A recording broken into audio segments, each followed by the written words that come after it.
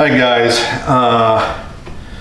I tell you what, this is another day at the farm, and we just had somebody on Facebook put out a request, see if anybody wanted any peaches. They had more than enough bonus year and they were free, so you pick them, you take them. So we picked, or I should say I picked, 2 half-gallon buckets, one of white peaches and one of yellow peaches, I guess is how they're classified. Hi, this is Tim and Doyle. Welcome to Midwest Hunting and Outdoors by Two Dumbasses, A podcast about the outdoors, hunting, and being a steward of the land. The white peaches are designated as a low acid, so your ability to easily can them is not very good. So I've been trying to figure out, hey, what am I going to do with all these peaches that I've got? So as you can see, it's a lot. And so the first thing I thought of is from your Aunt Teresa is that, hey, why don't we try to dehydrate these suckers? So I did a little searching on the internet, and this is what I'm doing is I'm actually putting them in the water to kind of clean them up. I talked to the owner, they've not been sprayed, so that's good. So I'm washing them off, and then the next thing I'm doing is I'm slicing these in half and taking out the pit.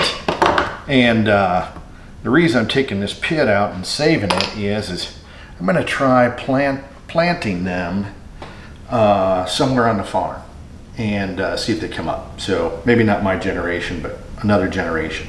Now a couple of these things have like little bruises on them, so I'm going to cut those out. But you'll notice they have little brown spots on them. Those are just from the sun, or some of them might be from insects, but for the most part they're just like little sun bleaches, and there's nothing wrong with them. And I haven't seen very many spots on them. So what I'm going to do is then I'm going to cut these into quarter inch slices, and I'm getting about 5 slices. These are a little small, as you can see, and I'm going to slice these into like quarter inch slices. And then what I'm doing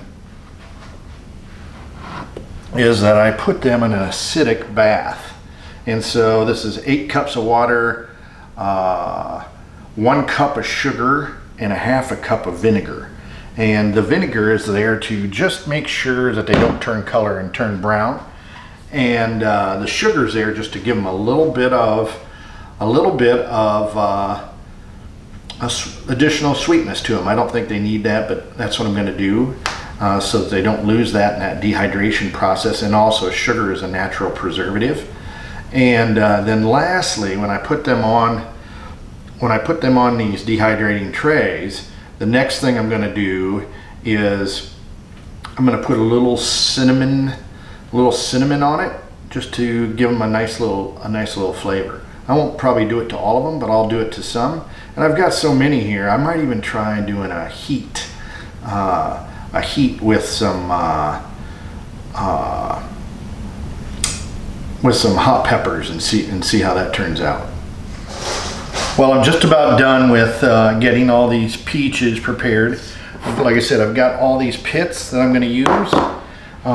Just a little bit about my process. So I've been putting on, just sprinkling on a bunch of little cinnamon. And then what I'll do is I'll lightly go over with this sugar, and as I mentioned earlier, it's just a natural preservative from what I read. So so we got that. Just make sure they all got something on them.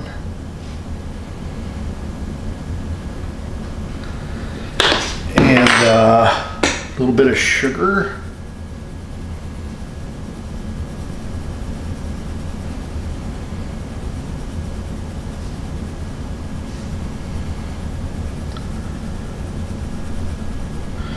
Got a lot on here, actually.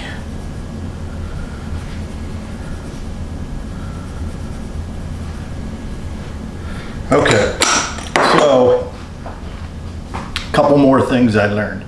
So these peaches all have these little specks on them. They're called freckles.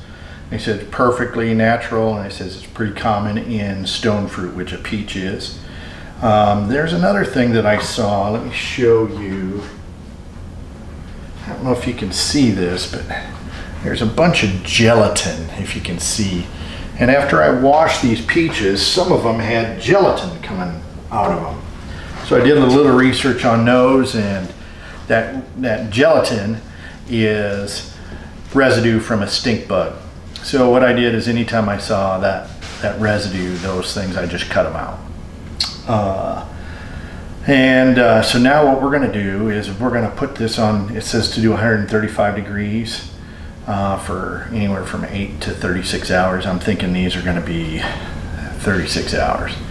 But what we'll do is I'm going to probably put this at 160 and leave this outside and dehydrating. So I'll include a picture here at the end on how that looks. But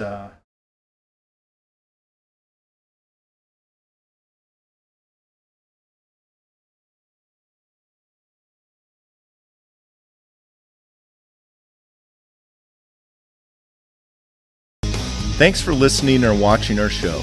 We have some exciting topics and guests coming up. we ask that you subscribe to our channel on YouTube and follow us on Twitter, Instagram, and Facebook.